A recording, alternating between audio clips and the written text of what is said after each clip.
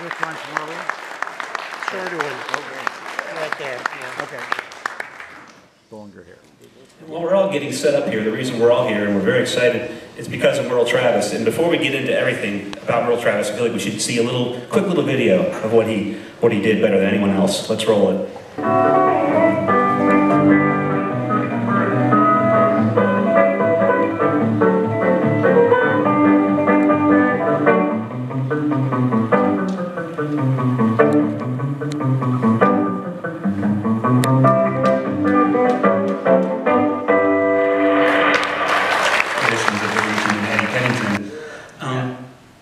Eddie, what can you tell me about it? This is a style of guitar playing that you've known all your life, correct?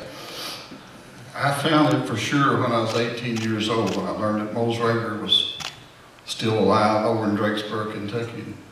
That was like going to Florida or something for us. We lived about 25 miles away over in Hopkins County, and Muhlenberg County was rough, and everybody's afraid to go over, but I learned about Mose Rager, so we went over and I started knocking on doors, asking where he lived, and he opened his door and looked at me and he said, "Boy, you're a box picker." I said, "Yes, sir." He said, "Get your box and bring me folks and y'all come on in." And my whole world changed after that. But Mose had followed a fellow named Kennedy Jones around. Kennedy Jones had learned to pick from his mother, who was a ladies' parlor style player. And so Kennedy started playing, and then Kennedy's the first guy out of this line that found a thumb pick. He found it during the time that Hawaiian guitar was getting popular in the United States and all. And so Kennedy saw those at a music store, and he said, "What's up?" Guy said, "Well, there's a thumb there for Hawaiian guitar." He said, "Well, let me try one." He said, "Let me have a guitar." He said, no for Hawaiian guitar." He said, "Well, I'm not going to hurt it." Kennedy had made a blister on his thumb the night before trying to play loud at a dance. And so he bought the whole box this guy had and sort of shared them around. Mose Rager and Ike Everly were the two best followers of Kennedy, and then of course Merle followed both of them. Of course. Mose, your mentor, was one of two mentors for Merle, him and Ike Everly. From what I read in the book, Deke kind of just followed them around everywhere once he was a teenager. That sort of thing. Yeah, and of course, Merle, I got to talk to him one time. He told me, he said, if it hadn't been for Mose Rager, he said, I'd be picking up aluminum cans. Well, that's what we'll learn. Merle was a man of many talents. Eddie, do you mind picking something for us and just showing us an example of some thumb picking? I have to be first here for always good.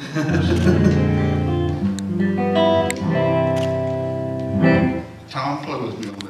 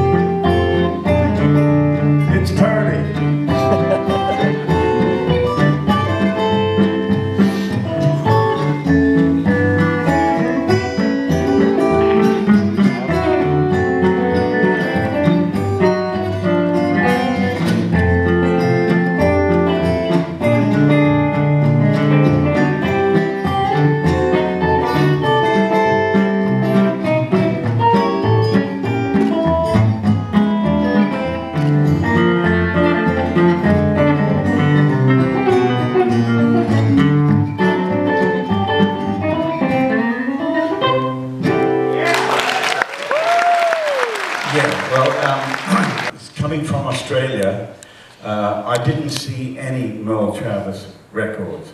I saw Chet Atkins records first, right? And people like Joe Memphis.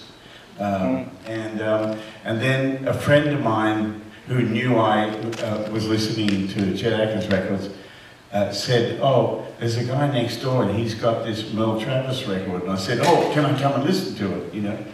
So I remember, I think it was Blue Smoke was the first song that I heard Travis play. And then I heard, you know, I Am a Pilgrim and 9 Pound Hammer, Guitar Rag, Saturday Night Shuffle, you name it. Off I went. And it was another world to me, even though I could hear his influence in Chet's playing. He sounded different to everybody else. And it was the first time that I was like, it stopped me in my tracks. And I was like, I know what he's doing, but I just don't know why it feels the way it does. It feels so beautiful, and yet kind of, like, it almost sounded like he was playing to a bunch of people in a bar, like he was a honky-tonk piano player or something. He had something completely different. And then when I got into his music a little bit later and into the songs that he wrote where he sang, I realized how clever his storytelling was, and that his playing, even though it was incredibly iconic and way ahead, it was just a little part of the complete package, you know. His clever writing, his clever way of saying things was so attractive to me. And like I was telling Cindy and Merlene when I first got to know them, that when I first went to places like China and Russia, everything changed when I went into a Merle Travis tune. The audience just lit up and went crazy. And boy, did I throw it at them. I threw everything I had at them, you know. And I made up medleys of Travis tunes and key changes and singing and then not singing and all this sort of stuff, just to find a way of honoring him and taking what he gave to me and throwing it out there to the rest of the world, because you can stand on it, it's rock solid.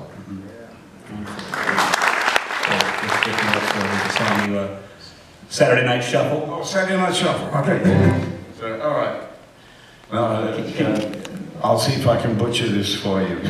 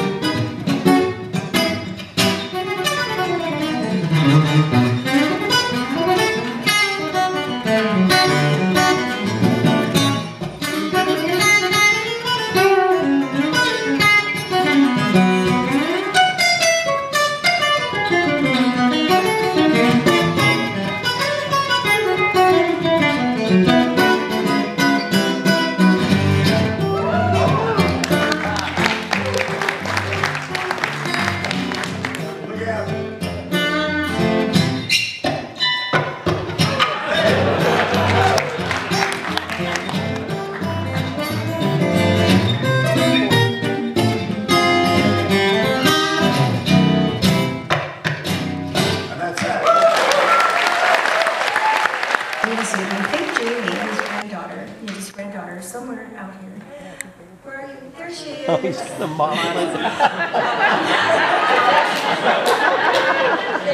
doing a video. Gotta show the lining though. Nudie suits always have the craziest lining. Oh, yeah. Inside, inside. Oh, yeah, Show okay. the lining. Sorry,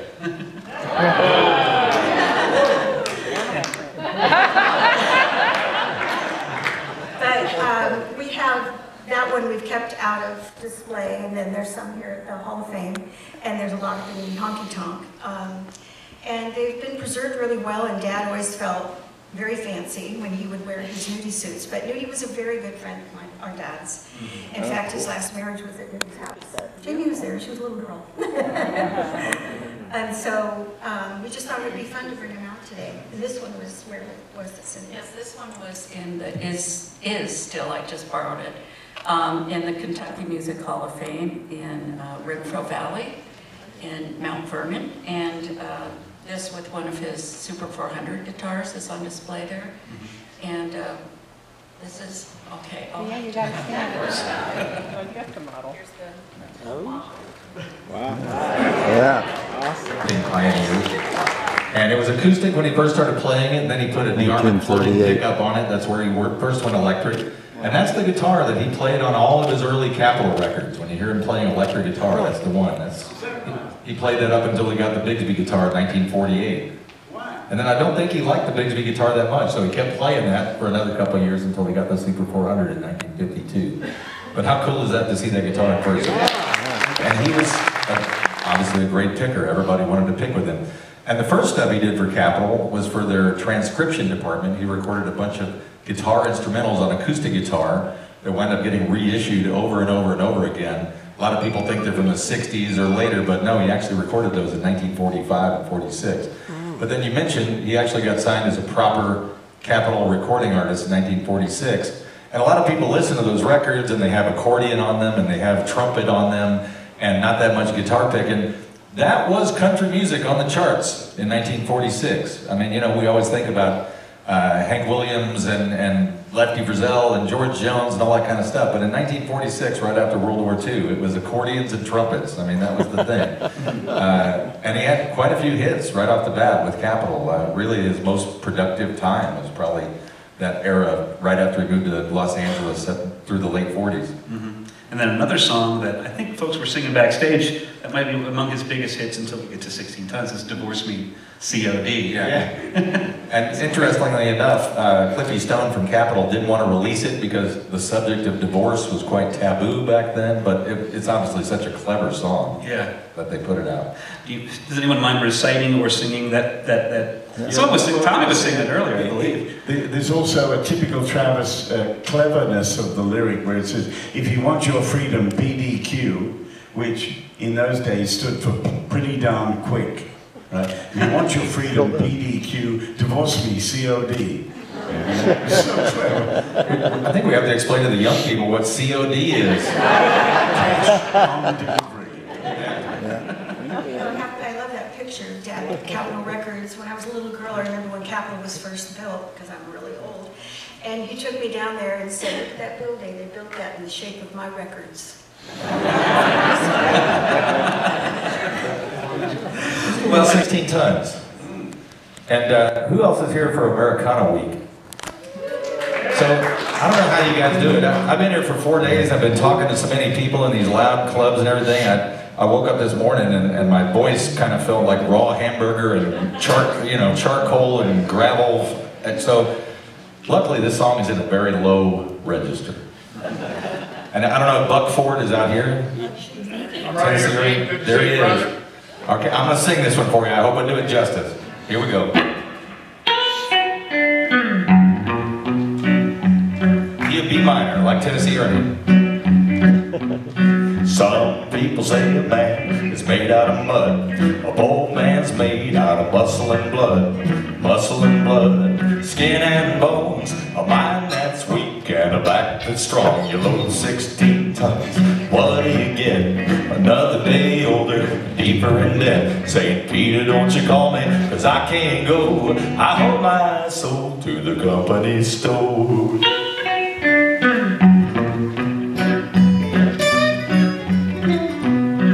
Can't interrupt that. I was born one morning when the sun didn't shine. I picked up my shovel and I walked to the mine. I loaded 16 tons, number 9 coal. The strong boss said, well, bless my soul, you load 16 tons. What do you get? Another day older and deeper in debt. St. Peter, don't you call me, 'cause I can't go. I hold my soul to the company store.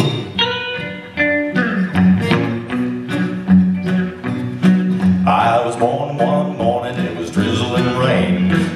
Nantrell, or my middle name. I was raised in the canebrake by an old mama line. Can't no high-tone woman make me walk the line. You load 16 tons, what do you get? Another day older and deeper in debt. St. Peter, don't you call me, 'cause I can't go. I hold my soul to the company store. All right, now since I started doing this book, I've been telling everybody that this is actually the first gangster rap song. 1946, just listen. If you see me coming, better step aside. A lot of men didn't and a lot of men died. One fist of iron and the other of steel. If the right one don't get you, then the left one will. You load 16 tons, what do you get? Another day older and deeper in debt. St. Peter, don't you call me, 'cause I can't go. I owe my soul to the company store.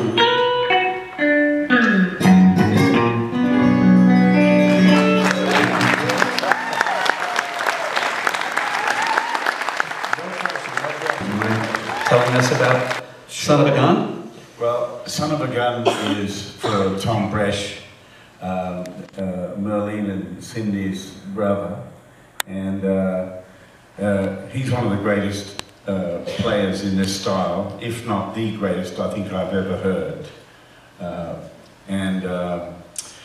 He was just such a great character, an interesting guy, and I got to know him pretty well. I remember when I first started coming here and staying out at Chet and Leona's house, that Chet said to me one day, "Have you heard Tom Bresh? And he's Merle's son, you know."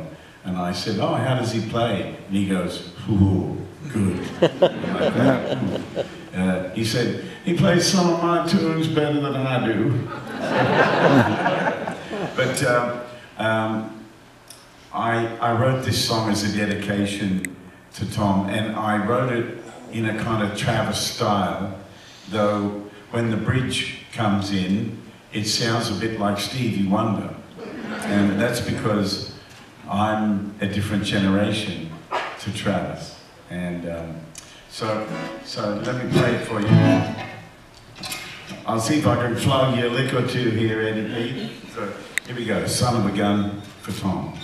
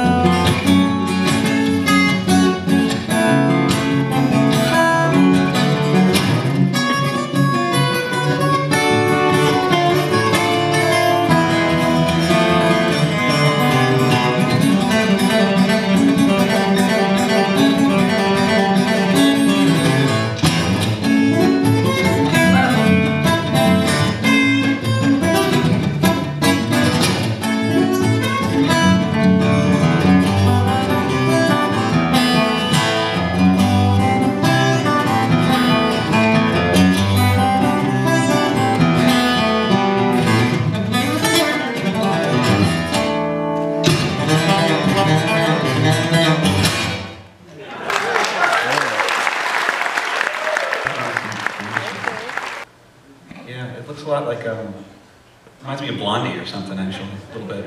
It's cool. And I think there's another one too, right? Yeah, this is the self-portrait.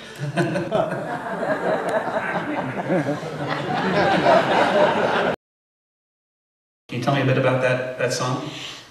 Oh, well, that's one of the best known tunes that he ever played. It was written back in the 1920s, and of course Django Reinhardt had played it. But when Merle come out and played his version of it, it changed the world for finger pickers. Everybody wanted to. I'll see you in my dreams. West Con song. You mind playing it for us? That's what we played Oh, already. you already played that one, of course. Glad you played that one. But if you're going to have Eddie do another one, will you do Blue Smoke? I'll try. So, I'm old. I'm not like these guys. I have to warm up. When I went to Eddie's house, he said, "Oh, I'm not playing that much these days." I said, "Just show me how you play Blue Smoke, because I don't really know how you're doing that role." And he busted out the most amazing version. I want to hear it again. I was a lot younger then.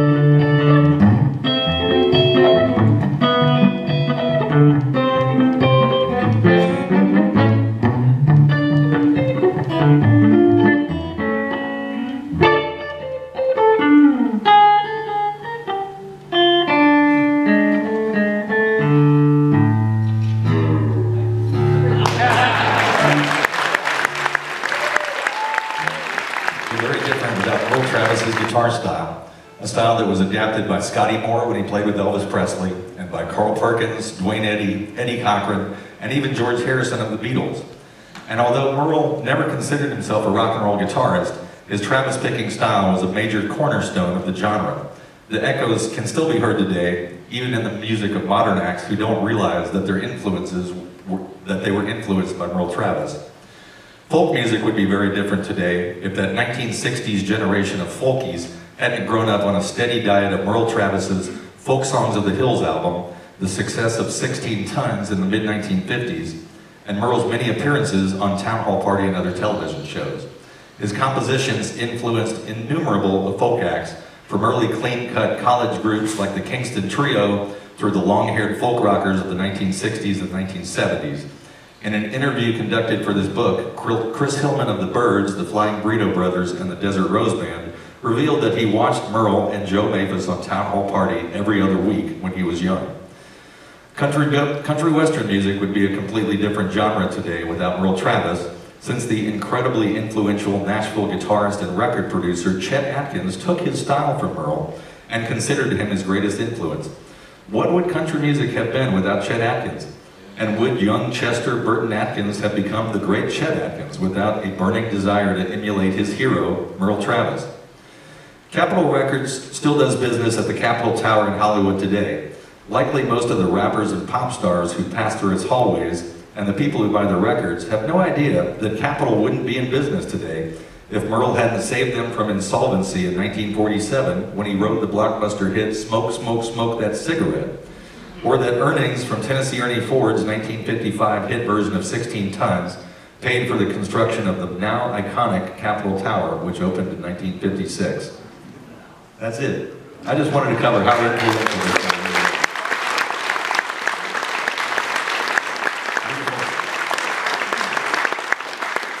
We should also mention before I forget that you will be signing copies of this book up there in the lobby when this is all through. That's right. But first, how about we do a little jam and then maybe we'll open things up for questions. Deke's got to get his. He's got to.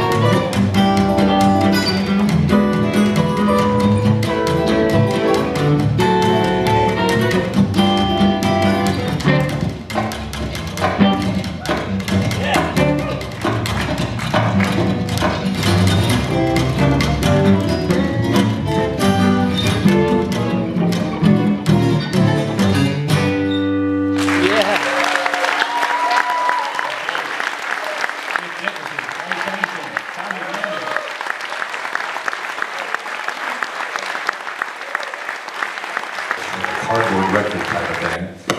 And he figured out that it had two speeds, that if you recorded it at the slow speed and then played it back at the fast speed, it sounded incredible, like and so when he signed to Capitol Records, he put out this record called Merle's Boogie Woogie. in 1947. And they did this all with disc recording. They didn't have tape recorders yet. And it's all this overdubbed, sped up recording. Interestingly enough, Mary Ford's husband, Les Paul, he wound up putting out a record, very similar, same techniques. About 4 or 5 months later, a record called Lover on the same label, Capitol Records. And Lover was a huge hit. Merle's Boogie Woogie was not. So within a couple of months, Capitol Records is advertising Les Paul's guitar instrumentals as the new sound. But Merle did it first. Wow. Interestingly enough, that's kind of the only record like that he ever did. There's maybe 1 or 2 songs on the Strictly Guitar album that he did that on. But like a lot of things, you know, Merlene, I remember telling me this story, he'd get really fascinated by something and learn how to master it, and then he'd just drop it. One time he'd come to visit his brother, Mr. John. Mr. John lived around Evansville, Indiana. And there'd come a big snow or something, so Merle was sort of caught there. And Mr. John had got a nice, you know, real recorder for back in that day, back in the early 60s. And so Mr. John said, Merle, why don't you record me some pretty tunes, you know, Stardust and things like that. So Merle did record it, but Merle said, how about do a little bit of Mickey Mouse stuff? That's what Merle called overdubbing Mickey Mouse. He'd done some tunes like that. Sounds like the Chipmunks maybe owe a little bit to Merle, actually. Same technique. I mean, Eddie told me this too.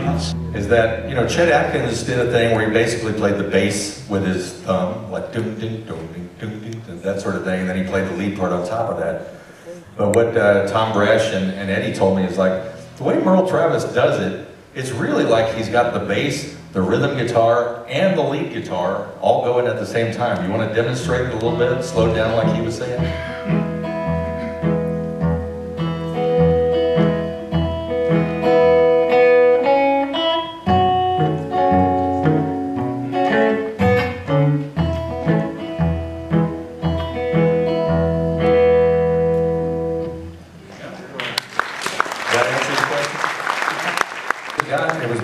Guy in the front row, Terry MacArthur. Let's give him a big hand for Terry MacArthur.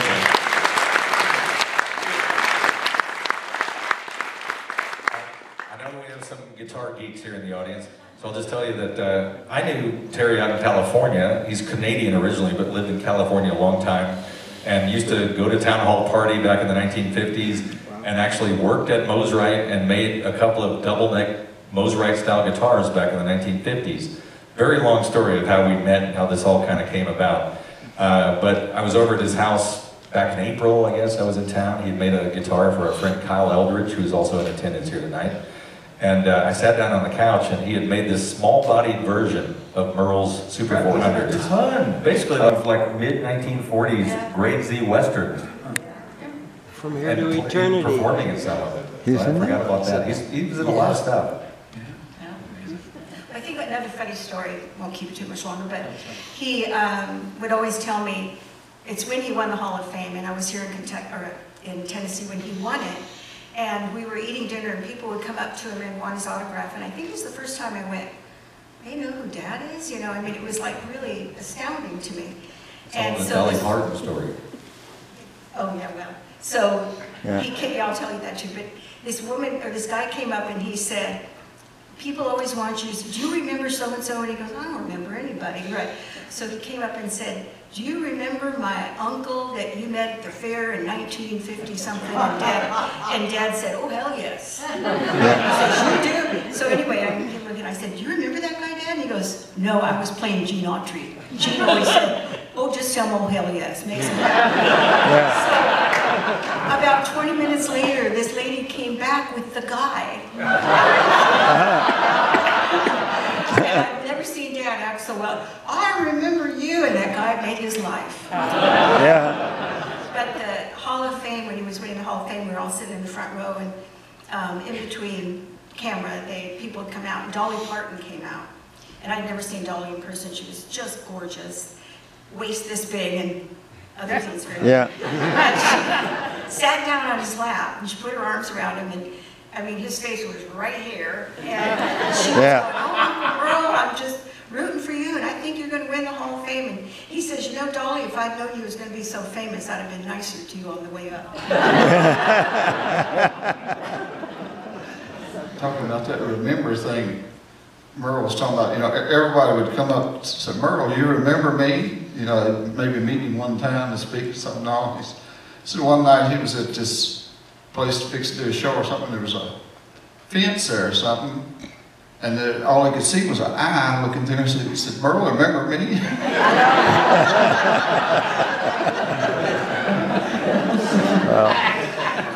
I think that might be a great place to leave it. Tommy Emmanuel is playing. Let's give one more round of applause to all of our participants today. Merle Travis, Dickerson, Pennington, and Tommy Emmanuel, who has to play the Ryman Auditorium tonight. So he had to go to sound check. So we really appreciate Tommy coming and playing and talking with us. Thank you all so much, and thank you all for coming.